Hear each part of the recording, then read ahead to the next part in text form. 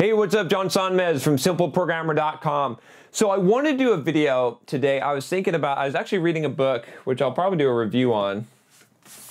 It's called, this is funny, I actually interviewed the author of this book. It's called Mind Hacking, okay?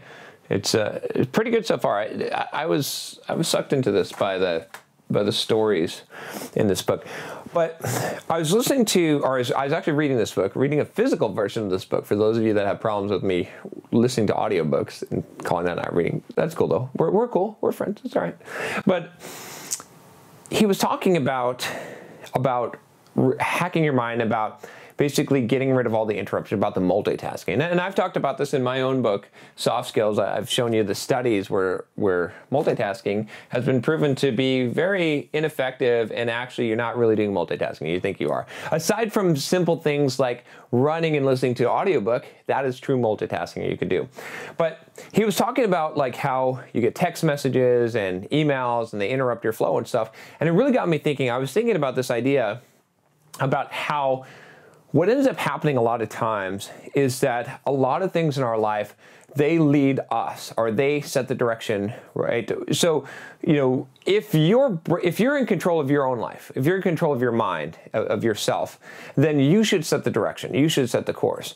But for example, let's just take an example. Let's say that I have a notification on my phone and someone texts me and they say something, or they email me. I get an email notification. That's more likely, right? Then I go into my email and I'm checking it, and it's causing me, maybe it causes a chain reaction of actions where I get upset, I get angry, or I'm happy, or I now reply and I'm typing out an email, or I go to my desk, right? So what's happening is that I am essentially a puppet. I am letting events orchestrate me, right? I'm not directing my life. I'm letting these other things organize and control and direct my life. So a lot of people said that your inbox is someone else's to-do list for you, right? Or someone else's control over you. And I agree with that. It's very true.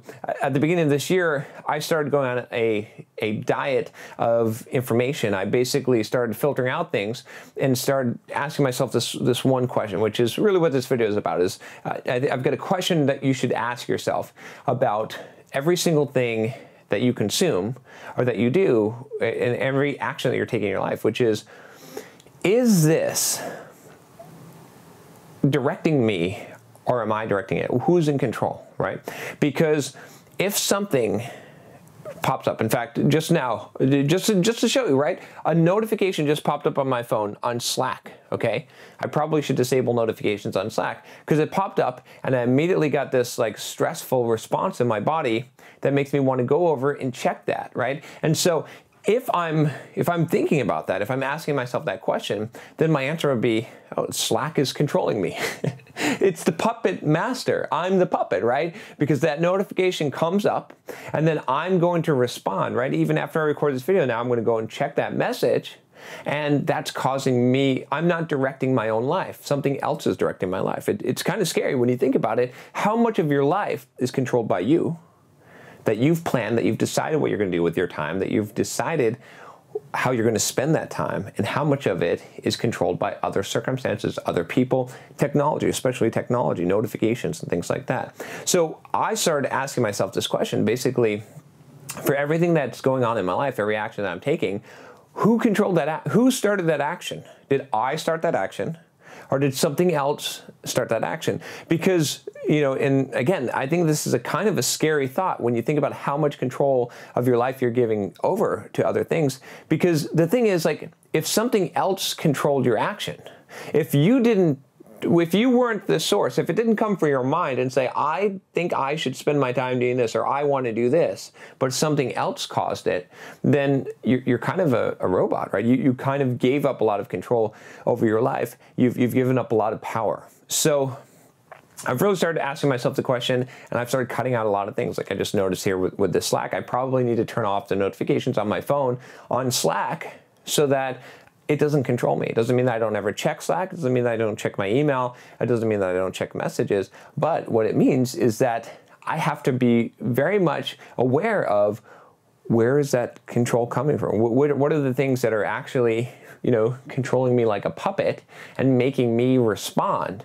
And they seem harmless, right? But when you add them up, and when I started purging the stuff from my life, and it was like, oh, there's email, and there's news, and there's Facebook, and there's Twitter, and some of it was just my own habitual habits where, I think unconsciousness can be one of those things where you basically are doing things out of habit and you're not really thinking about what you're doing, and so you're unconsciously going through your day and doing things. So I've tried to be very deliberate, right? I've tried to very much calculate what I want to spend my time on and how I want to spend my attention, as opposed to letting all these things control it for me. Because you can get to a point, and I feel like I did get to a point where a big chunk of my life, probably more than 50% of my life, was not under my direct control. And I was wondering, why don't I have time? Why can't I accomplish the things that I want to accomplish? And it's because I was letting these things slowly take over. So I would just challenge you today to ask that question, to look at the things in your life and to say, are these things controlling me? Or are these things causing me to action? Or am I controlling the things in my life? Am I choosing